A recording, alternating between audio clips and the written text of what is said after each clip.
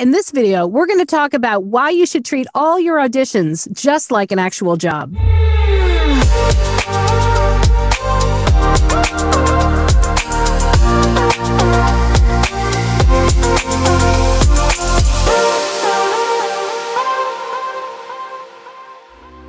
Hey, if you're new to this channel, I'm Anne Ganguzza, and I'm a full-time voice talent coach and demo producer.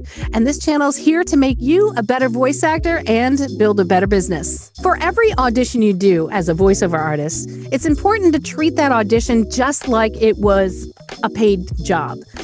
Reason being is that you want to make the best first impression that you can with the casting director or the agent and make sure that your audition gets listened to. So that means go out and research the copy, go research the company, research the product.